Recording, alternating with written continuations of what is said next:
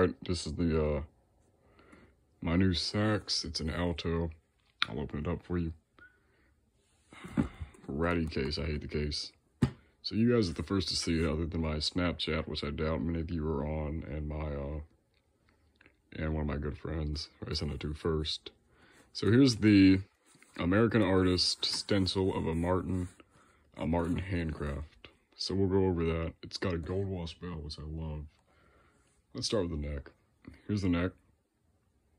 You know, it's got to be recorked. I have some tech cork from Music Magic that I really like. It's pretty thick, so I'll have to sand it down. So I'm recorking it, and then this this thing. Who did this? Why did they do this? What was the point of this? The octave key has to be redone. So this is from like the 20s, I think 1929 or something.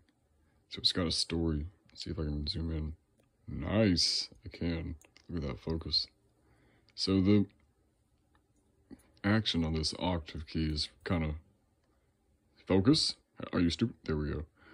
The action on this octave key is kind of wonky, but you know, I'll get a new spring and fix it. Here's the mouthpiece. Drop that leg. It's a Martin. You know, Martin is the brand that this company's made a stencil of.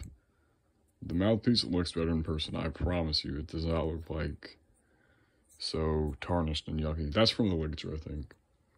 These dual screw ligatures always... Yeah, look at that. Ugh.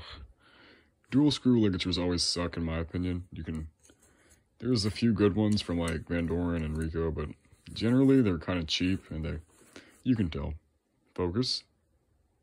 There we go. Let's get the sax out. Alright. So first off, the end cap is what I like. It's metal. But you never get it. It's always plastic now, which is really interesting. I'll give you a side view of the horn. Focus.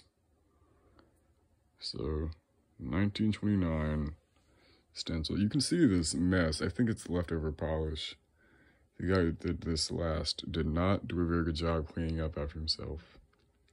So it's kind of playable. I mean, once I show you the full thing, you'll see why it's not playable that much. But again, I didn't buy this expecting it to be playable. I bought it expecting to work on it and have a project horn that I liked. I actually don't have an alto. I have a tenor. I have a $300 Berry that I bought used, and it's a 1954 Prof. Orsi student model, you know. It, quote-unquote plays. I'll have to show you guys that sometime. It's so gross. I really hate it. I'm sorry. I hate that berry, dude. It's like green almost from all the oxidation. And I bought it before I knew anything about like repairing, which I still don't know anything about it. So I think I'll get the alto out of the way first. A good project horn. You can see this leftover polish, and I'm rambling a little bit, but it's all cool. It's all cool, man. You got this kind of spongy action on this. It doesn't go back down, so again, it needs a new spring. Focus! Sorry for the random noises. Excuse me, my goodness. I just had a steak and potatoes, so it's pretty good. No pearl on the thumb rest. I kind of want to put some cork on it. I think that's really cool, actually. Putting some cork on it. If this thing would focus, it'd be awesome. So, you know, side view. Get a real nice look at all this. You see there's no pad in this cup, and these pads are all shot. It's from like 1929, so I expect it. I'm going to replace all the posts. No, what am I talking about? I'm going to replace all the screws, the springs, and of course the pads. There's the serial number. I don't think that's going to do anything. The ergonomics, it feels pretty good, I think. Kind of clicky because old springs, and I'll have to learn how to adjust it. The main reason I'm doing this is because it's kind of expensive to go to a repairman and have them do it. And it's just going to be fun to learn, especially as a saxophonist. Not a great one, but you know, as a saxophonist, you want to learn how to do this. Okay. Hear that clang on the low C sharp. Low B flat works. Low C, I have it in my hand. I haven't played the thing.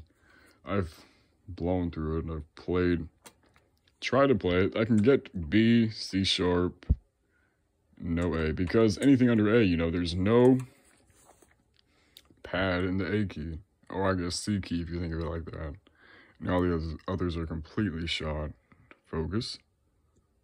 Ew, yuck. There's some solder on that tone hole, which is kind of gross. But yeah, here's my horn.